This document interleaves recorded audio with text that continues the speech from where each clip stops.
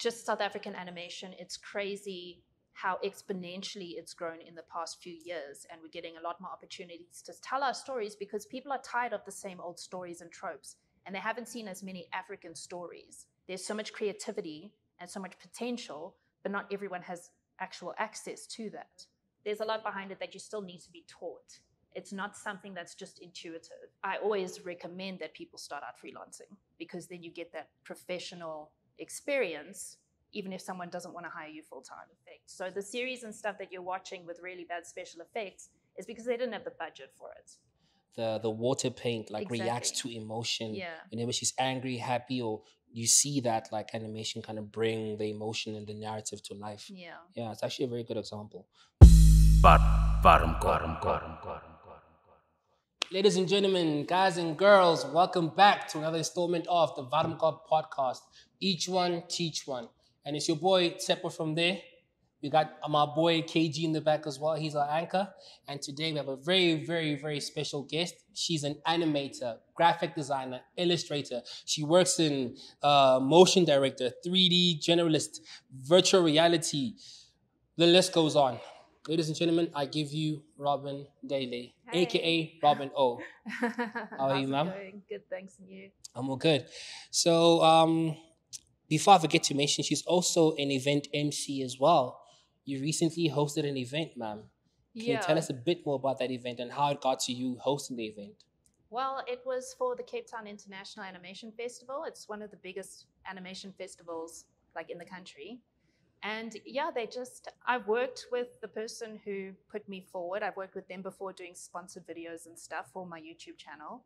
And she thought I would be really great for it. So she asked me if I'd be interested, spoke to the festival organizers, and then I was the MC for the festival. That's so cool. So my understanding is the event happens at Comic-Con, right? Yeah, it's sort of in association with Comic-Con. So at the same venue, but it's not at the actual Comic-Con.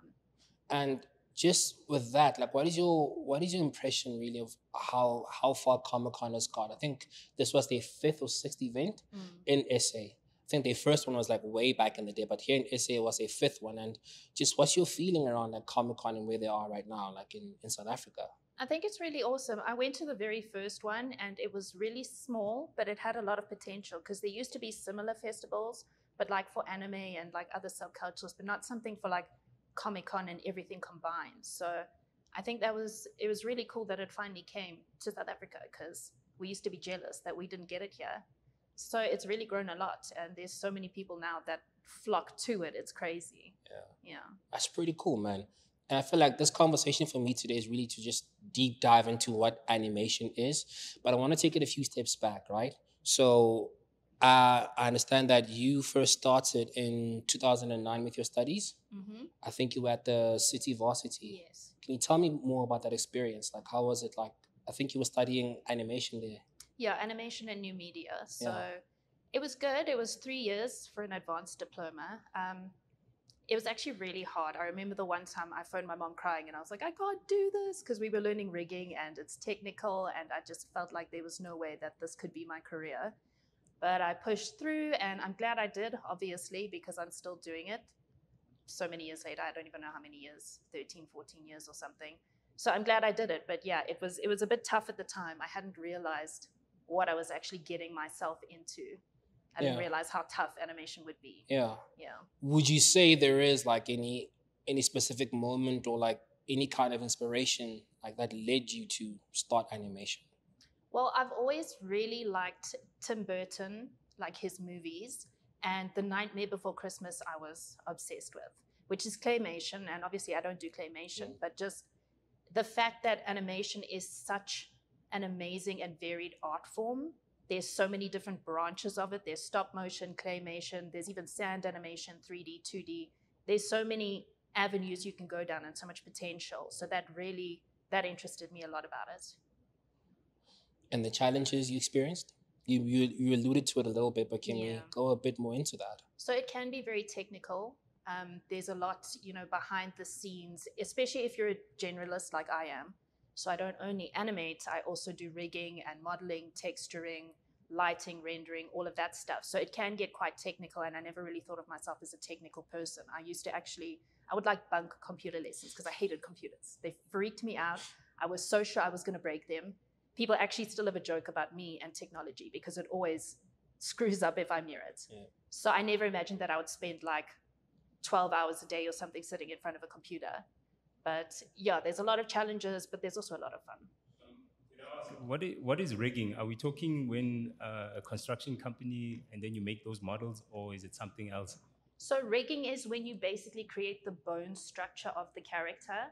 So obviously you need something to move them. So you have the model, which is just the geometry, and then you create a rig, which is a skeleton with things that are linked to other things so that, you know, if you move the shoulder, the rest of the arm moves with it, that kind of thing. So it's basically the skeleton, you know. And then what is also generalist? You mentioned that as well. Like it was one thing you found tedious. What is that? So I'm a generalist, meaning I don't focus only on animation. I do every step of the process because, you know, you can be an animator and you just, not just, I'm not like saying it's, you know, but you move the character and you animate them, but you don't do rigging or you don't do modeling and texturing and everything. So you can focus on one thing. You can be a person who focuses on lighting, or you can be a 3D modeler, but I'm a generalist, so I do all of it. What array of like, I guess, disciplines or professions are in animation, and can you break them down for me? Oh, there's so many. There's a lot. So many. Yeah, like I mentioned, there's like all the different avenues of animation. Yeah. And then there's the rigging in every step there. There's storyboarding, you know, Yeah. so there's so many that go into animation. Can you give me like maybe a top 5? That's okay.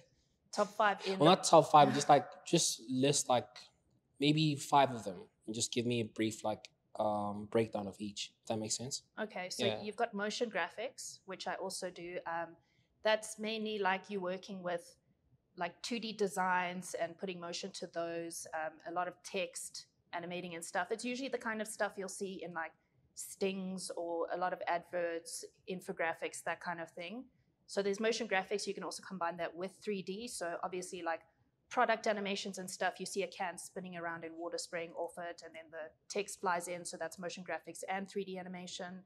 You can just have 3D animation by itself or 2D animation, like just flat cartoons. Like I mentioned, there's sand animation. You can do clay animation, claymation. Yeah, Tim moving Burton. the little, yeah, exactly. Yeah. Moving the figures and taking a photo each time you move it. And then, yeah, if you break that down further, then there's riggers, there's modelers, there's the illustrators who design the characters, character designers. So they don't even do the 3D modeling. They design the initial character that you'll then model off. There's a lot that goes into it, yeah. I think your time there was very, very like didactic. So like, here's you now then leaving varsity, and then you started freelancing. I think freelancing is a very like it's a very nuanced thing. Like it's very challenging. A lot of things Yeah. that happen there. So what can you tell me about that period of time? I think between 2011 and 2012 when you were freelancing. Like what kind of projects were you on? Which clients were you working with? How was that whole like experience for you? It was pretty nerve-wracking. Obviously, so the thing is, when you're a junior, and I think everybody has this in every industry, nobody wants to hire a junior. They want like somebody who's going to get paid junior rates, but they have 5 years of experience. So it's very difficult to break into it, you know. So I always recommend that people start out freelancing because then you get that professional experience, even if someone doesn't want to hire you full-time. So that's why I went into freelancing. I started initially on like job sites working with US clients. So I would do just like little jobs like modeling and stuff. I worked on a card game for a client in the US where I was making the 3D models for each of the cards. You know, kind of like, what's that game that people play? I can't remember now. Solitaire? No, it's got like 3D characters like Warcraft. No, I don't know. I can't remember what it's called. But yeah, you've got a different character on each card with different attributes and powers and stuff. So that was one of the first jobs I worked on. Also like logo animations and stuff. They're fairly simple. So I did a lot of that kind of thing to start off with and get some experience there.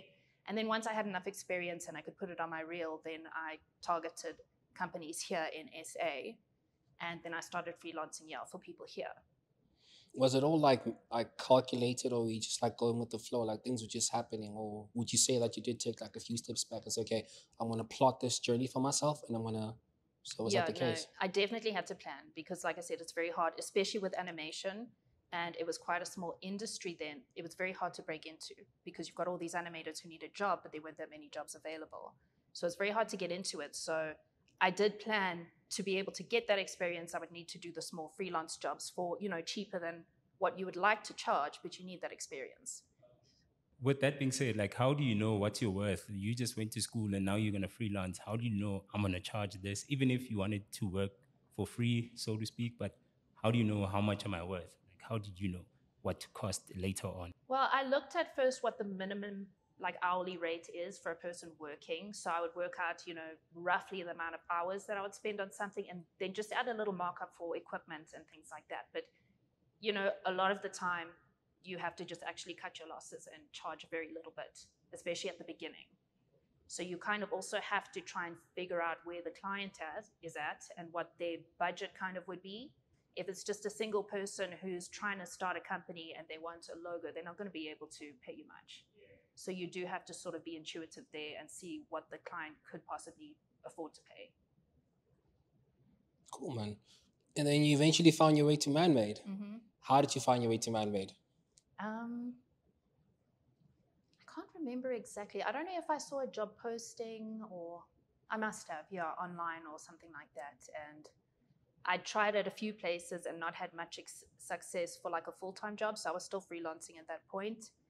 And I applied just for a freelance position. And I did that, and my contract ended, and they decided they wanted to keep me on. So that's what happened. And how's your experience been there? What have been some of the most I guess key experiences and key projects you've worked on that you feel shaped and molded you into the person you are? Because you've grown substantially at Man-Made. She's currently a co-HOD for animation at Man-Made. So getting to that point, what do you think molded you, and I guess any significant projects you worked in at that point that led you to where you are today? Yeah, I think I'm very lucky at Man-Made. They're very open to you trying different roles to try and see what you like to do, where you might have talents that you didn't know. So I got to experiment a lot. I got to direct some things. I got to write some scripts, and that was all very cool for me because I do enjoy directing. So it's really nice that they give you the opportunity there to grow yourself in other avenues, not just in your specific field. So I think that definitely helped me a lot. And I learned a lot just from doing that. There's a lot of projects. I mean, I've been there 11 years. There's so many projects. I remember the ones where we're pulling all-nighters all together, and while it's shitty, can I say that? Feel free to, yeah. It kind of builds that team feeling because we're all in it together. It's not something that I recommend or anything, but it can be fun in some ways. But yeah, we've worked on really big projects for clients. We're going more into the VR stuff now, which is really cool. I like being able to experiment and try different things. So that's another thing that I like about Man-Made, is that they're open to experimentation and pushing the boundaries and stuff. Tell me more about directing. It's something interesting that I'm learning about you right now. What about directing did you find interesting and exciting for you? I like that with directing, you sort of bring in your own vision and creativity. When someone's directing you, you have to do what they're telling you. I mean, you can always give your opinions and stuff, but essentially they're the one calling the shots. And I like to, put my creativity out there a lot. I like to have that sort of control over the project. And I considered being a creative director at a point in my life.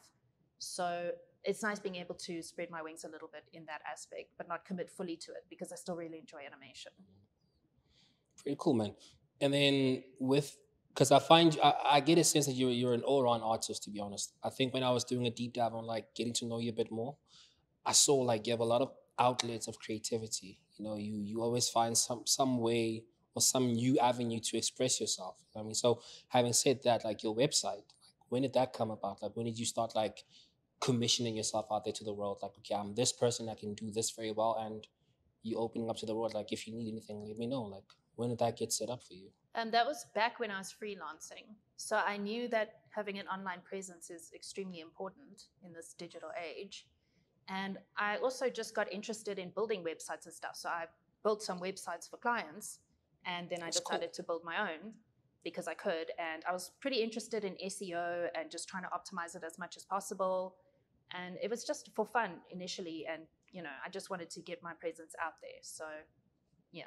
Please tell us, what's SEO? Search engine optimization. And what is that? So, you know, like Google's a search engine. You need to optimize your site or whatever you're putting out there so that you come up in searches, like higher up on the list. So it's things like using specific keywords and the readability of your site and stuff like that. Yeah. Yeah. I think having said that now, I think stepping a little bit back from man-made, you also wrote a book, I think in 2019. Yeah. I think the book was Ava in the Clouds. Yeah. How did that come about? I just like to do things. I like Yeah. to try new things. I like to push myself. I've always wanted to write a children's book. I also considered being an illustrator at one point. I've done illustration jobs and stuff, so I've branched out into that. And I really love writing, so I just wanted to do a children's book. It was right before I had my son. So yeah, I was just in that zone of, you know, knowing that I've got a kid coming, wanting to do this. It felt like a good time just to do it. So I did it. So was it more in honor of them coming? So you'd have like a physical like document, maybe you could read it to them. Yeah, exactly. I wanted to be able to do that, yeah. And tell us about Ava. Who is Ava? What brought about the concept behind the book? Well, I actually, I didn't know that I was going to have a son. I thought I might have a daughter. Oh, okay. And I've always loved the name Ava. Yeah. So I actually wrote that book before I knew that I was having a son. Yeah. And yeah, that's where that came about. And what happens in the book? Can you disclose that, or you'd rather people get the book? No, sure. Yeah, it's about this little girl. She ends up in the sky somehow in the clouds. She picks up this glass ball that she sees fall down, and it transports her into the clouds. So that's why it's Ava in the clouds. She chills, you know, she's vibing in the clouds. And then she sees the glass ball fell from a spaceship. And then she meets a little cute alien. They make friends, and it helps her get back down to earth, basically, yeah. That is otherworldly, out this world. That's crazy. It almost I get the sense that animation kind of gives you access to other worlds. Definitely. Yeah. Would you say it's for you like a form of escapism, maybe? Absolutely, yeah. Yeah? Yeah. It's pretty cool, man. And then your YouTube channel, like your videos are very interesting. Like it's like industry insights. You give people tutorials on various things. Can you tell us about that? Yeah, so I actually started the channel because I felt like, especially when I was first starting out, there weren't that many resources, especially like relatable resources with real world examples and from somebody who's in the industry but not necessarily working at Disney or Pixar, because where I'm at, a lot of people are at, and that's not talked about as much. It's very much glamorized by like working on films and stuff like that, but there's so much more to animation and so many more possibilities. So I wanted my channel to be out there, to be able to help people coming into the industry, people who potentially wanted to get into animation, and also people who can't afford to actually go to an institution or pay for online courses or something like that. So that's why I focus very much on skill and career development, because I want to be able to help people, especially here. You know, there's so much creativity and so much potential, but not everyone has actual access to that. So putting it online, making it free, it helps people. Speaking to that, like when you go to school, if you're doing, I see you did the graphic design as well as the animation. So what happens in these colleges or the varsities? Are they learning systems? What kind of education goes there? Are we learning the software to use it, or Yeah, so you'll learn the software. You'll also learn like basic steps to, well, at least at my college, because I wasn't specializing, I was a generalist. So we would learn things like script writing and, you know, all the modeling and all of that stuff to know how to create an animation on our own. But we also did like art study and film study just so that we'd have a well-rounded knowledge of everything. So when you say words like escapism, you wrote a book, and then you mentioned Disney and Pixar, like you triggering me. And I want to ask, like, is there an era of like animation, and we're talking just straight like TV animation or film? Do you have an era, a favorite era of that? Like I'm loving this era. This era, okay. Yeah. Please tell me more. Because everything's getting quite influenced by graphic novels and comics and stuff in the style. If you look at like Into the Spider-Verse, even the Peanuts movie, everything like that, they're taking a lot of inspiration from 3D and graphic novels, which I also absolutely love graphic novels. I love the style and the treatments.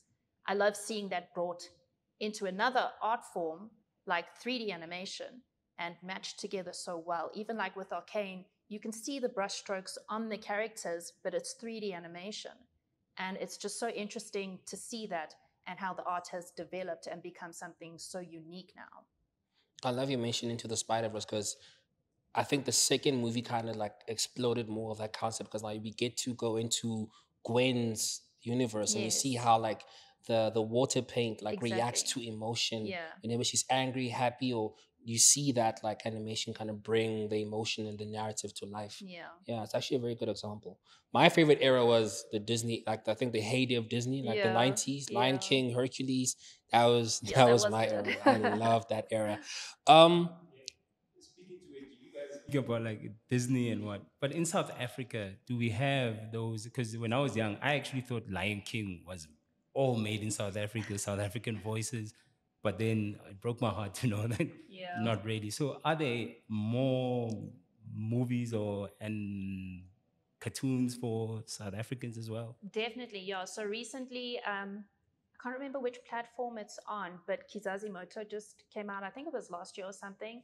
And that's sort of like an anthology from different African studios. They each did an episode. There's a lot coming from Triggerfish as well, 3D animation stuff. They do 3D films and they are watched the world over. They're really successful. They make amazing stuff. Also, there's a 2D series that just came out now, Twende. There's a lot coming out of Africa now. It's really awesome. where can people find that? I think maybe part of the frustration from South Africans is there is all this great content, but then how do we find it? Is it on streaming platforms? Is it Yeah. on so which streaming platforms can like the audience like just go and look for that content? Well, I think Twende's on Showmax. Kizazimoto was on Netflix. I don't know if it's still on because it was like a year ago or something that it came out. And then Triggerfish, it's movies. You can literally go to the movie house and watch their movies that come out. Yeah. Okay, cool, man. All right, and then I wanted to ask you as well. I find animation is the building blocks to other industries. And I think I want to segue that conversation from earlier where you were at Comic Con into now gaming. Like, what are your sentiments on games being developed in South Africa currently? And what is animation's hand in bringing those games to life? So I wish the gaming industry here was a little bigger. There's not that many well-known studios. I mean, one off the top of my head is Free Lives. They make really awesome games, but they do market a lot to the US. I think because there's a bigger market there. It's still quite small here. The industry's small, but it's definitely growing. It's progressing, which is really exciting. And then Africa, so we're talking South Africa, but what about Africa abroad? Do you know of anything happening there, like other countries in Africa by any chance? I haven't really heard about anything games wise coming Yeah. out of Africa. There's other animation content, Yeah, but obviously, I mean, there could definitely be, and I just haven't come across it. sure. Yeah. And now that we're talking about like just outside of South Africa, I'm curious to know how did so Robyn had a live interview with Harvey Newman. He's a UK based influencer, and I wanted to ask you how did that live interview come about? Like, how did you get in touch with someone from that side? He just hit me up. Yeah, like came into my DMs, asked me if I would be interested on Twitter. Obviously, because we watch each other's content. And yeah, he was interested in what I was doing and he asked if I would be willing to do an interview. Yeah, that's pretty cool, man. Well done for that one. Thanks. And again, I said, like, I feel you're an all round artist. Like, I looked at some of your sketches, your illustrations. I feel they're very, very amazing. And would you ever consider being like a actual like painter one day, or just? And would you maybe consider like what's the word again? Showcasing, not showcasing per se, but like exhibiting your work. Would you consider one day having an exhibition of your work? Yeah, absolutely. Yeah. I wanted to do a BA in fine arts. I really loved fine art initially before I got into animation, but my mom didn't think that I would make much money or have much of a career in that because it is very hard, to be a professional painter and actually make a good income from that is very, very difficult. So I thought about it and I thought, okay, I need a more solid career that'll be a little bit more stable. And animation was the next best option for me because I could still be creative and artistic doing that. So I did actually want to be a fine artist. Yeah. And I would definitely exhibit. There's Yeah. been a few times where it was kind of, I potentially could have, but I didn't have enough physical pieces and I didn't have enough time at that time to make more by the time the exhibition was going to be.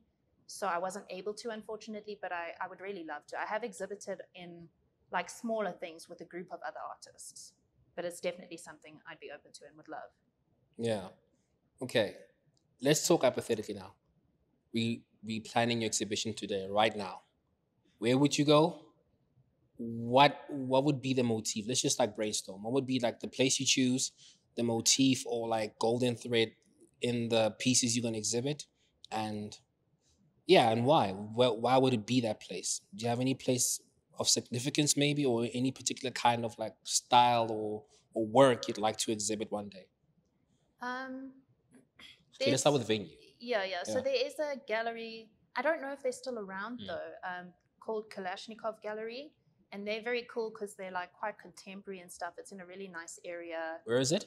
I can't remember exactly where it is. Okay. It's in one of the cool areas, That's like cool. like a Melville or a Newtown. Okay, yeah. Maybe in Newtown, I think it was.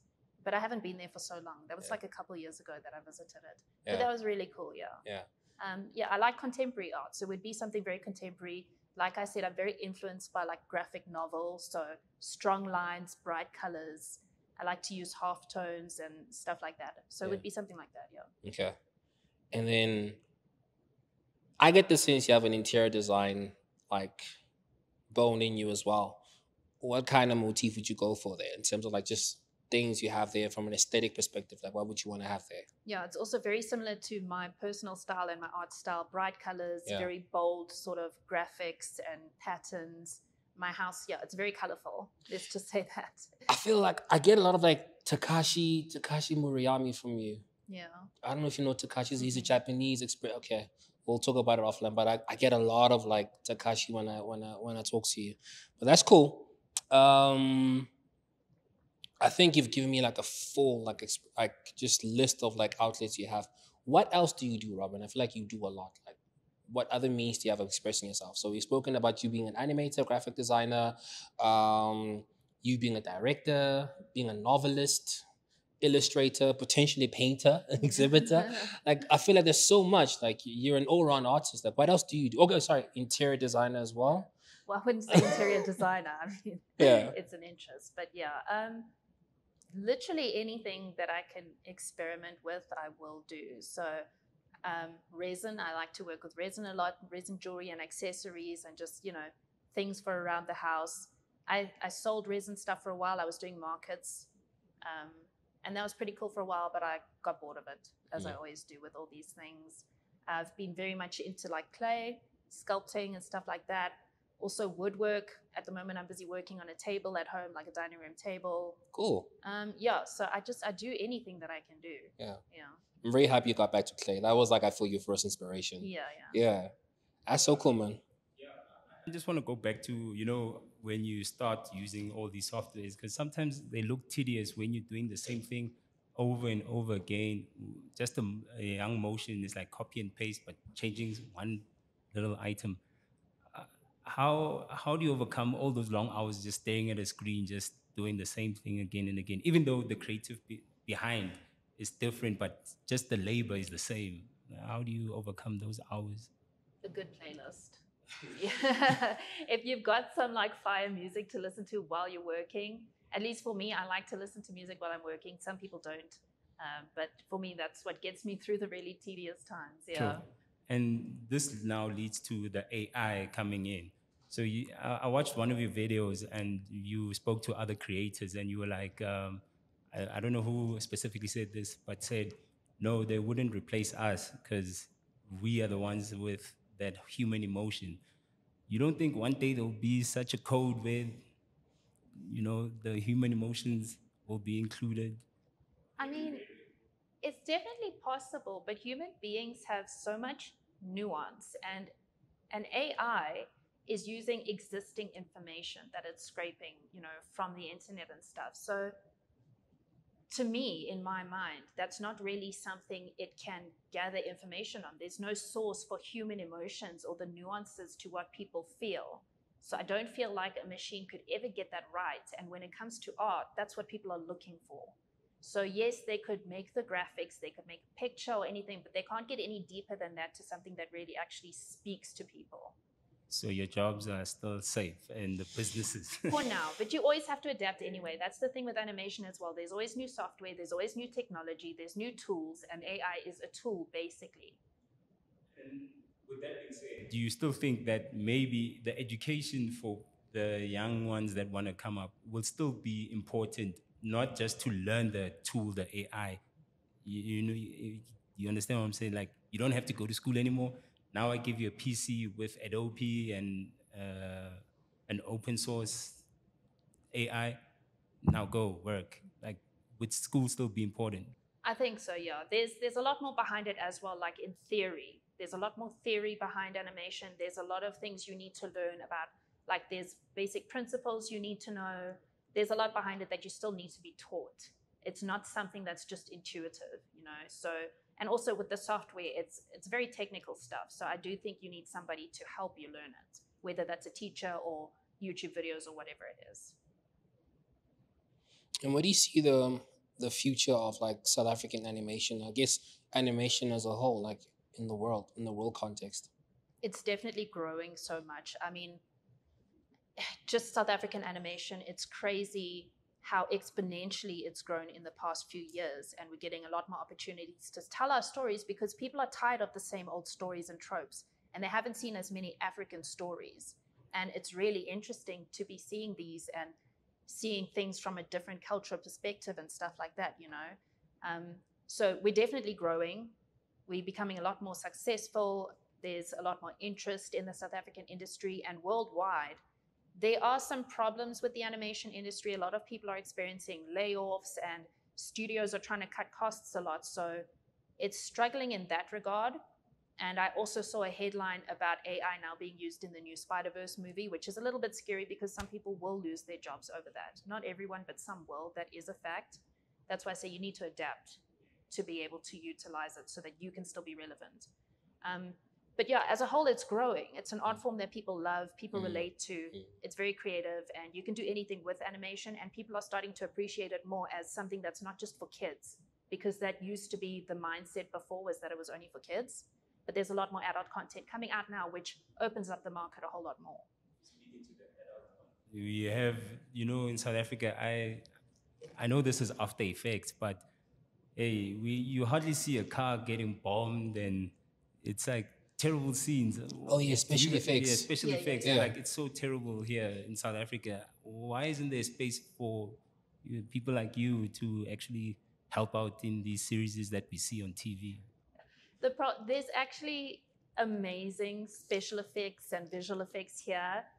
There's studios that do incredible stuff, but I think they are more aiming on the international market, because obviously special effects and VFX, it costs a lot of money, and people here are not necessarily willing to spend that money on good special effects. So the series and stuff that you're watching with really bad special effects is because they didn't have the budget for it. Yeah. And I think when I talk about the future of animation, I wanted to actually segue that into your work in virtual reality. You've been very hands-on a few projects in the metaverse. Can you please just tell us like what you've been doing in the metaverse and essentially what is the metaverse? So the metaverse is basically like an online universe, metaverse, yeah, where people can go in virtual reality and they can interact with other people. They can walk around these huge lands that have been created. They can buy things, Bitcoin and all that kind of stuff. They interact, they can play games. There's certain ones where you can like build houses and stuff. It's basically a universe. You can do almost anything in the metaverse. You've done galleries as well, where people can actually walk in a gallery. Yeah. And you create like a real life render of the actual art piece from the artist. Like, how do you animate in that space? I'm curious. And how do you create that dynamic movement? Like, that always like intrigues me. Well, it's basically just like 3D animation. It's very much the same thing because you're working on all the axes, in 3D space. It's the same thing in virtual reality. It's like working on a game or something. It's very much the same kind of thing as a game. Yeah. Yeah. I think. Oh, sorry. Is it real where you let's just take Uber Eats and you make it real? I mean virtual reality. Then you walk into a empty McDonald's, you buy, and then it will arrive to my door, or is it just an experience? Well, it depends. Some of them you can. You can buy a physical thing. Like we recently did something for a fashion designer. So you go in, you view the works, the dresses and stuff. You can get information on them, and then you can place an order for a dress, and the dress will be delivered to you in real life. So it depends. Some of them are just, like in a game, you can buy a new skin or something. Some of them are like that, but some of them you can buy a physical thing that will get sent to you. And I think for the audience, I'd just like to just break down the difference. Well, I don't know if there is a difference, but there is a nuance between virtual reality and the metaverse. Can you speak a bit more on that so people can know the actual distinction between the two? Well, I mean, you use virtual reality in the metaverse. It's a very similar kind of thing. The metaverse is not necessarily virtual reality because you might not be able to always use your headset to like actually walk in it. It might just be like, on a game on your computer walking around, but they do, coincide very much. So in essence, for virtual reality, sorry, for the metaverse, you wouldn't need the Oculus Rift, the goggles. Yeah. Whereas for virtual reality, you would need them. Yes. Okay. All right, that's cool. So what's next for you, Robyn? Like, what do you see for yourself? Like, um, any new projects you're working on? What are you up to now? I'm doing focusing a lot on like personal projects and personal development. I like to level up just as I go through life. And I would like to just grow my YouTube channel as well, as much as I can. Mm. It's a fun thing, but it is something that I would still like to grow further. All the best for that, Maji. With your YouTube channel, why don't you now post a lot of videos all the time? Or like, as we can see nowadays, we've also started. What made you maybe take a break, or do you wait for something that's important then you post? Or No, so I started out posting a video a week, and that is so intensive and so much hard work. Like I was literally every spare amount of time I had, I was working either writing a script, then on a Saturday I'd have to film, then I would have to edit it down and do all the like motion graphics and stuff that I like to put in. And it was just taking up so much time away from my family that I just wasn't willing to make that sacrifice. So my family comes first, and I try to fit the videos in where I can. Cool, man. So here at Warmkop, we have a sentiment or a mantra where we say, each one teach one. So is a particular person in the industry who you look up to and maybe we could speak to and just learn what they're doing? Someone that you would recommend? There's a lot of amazing people here. I don't want to single out any one person. Top 5. I can't. Just I play can't the first 5 that comes to I mind. really can't do a top 5. A lot of them are like US-based animators Yeah. and people who've developed their own IP and stuff like that. Yeah. Yeah. All right, man. Any last words for any aspiring animators or graphic designers or people that would want to learn more about your craft and would like to get into what it is you're doing? I would say perseverance and dedication and passion are very necessary. Like I mentioned before, it's a lot of hard work, and that's something you need to be prepared for, but it's also very fulfilling. It's fun, it's creative, and the sense of accomplishment you get when you see what you've created is definitely worth all that hard work. All right. where else could people work? Because I know we were talking a lot about Disney. Is it big corporate just media? Well, what jobs are available for everybody? Like when you said freelancer, but where do they go? Where do I go? Where do I look into the industry? I think online is a great tool for finding jobs because so many people, like you can literally work from home. So there's a lot of platforms where you could start out if you're very much a junior, like Fiverr, those kind of job platforms where you can either put bids in for jobs or people will contact you for jobs. You can start off on that, but I wouldn't suggest staying on that for long because you don't earn very much money, but it's good for building your portfolio. And then otherwise, just send your reel out to as many companies as you can find. So media companies, advertising companies. There's also companies here that do series and movies like Triggerfish, like I mentioned, they're in Cape Town. So there is a lot of places, but I would advise there's a lot of opportunity in like motion graphics and working in media and commercials. All right. Anything else you'd like to add, ma'am? Are you good? I'm good. You good? Yeah. All right. Guys and girls, ladies and gentlemen, there you have it. Another episode of Warmkop podcast. Each one, teach one. Miss Robyn, I want to thank you so much for your time and all the best for your endeavors, yeah? Thank you. Cool.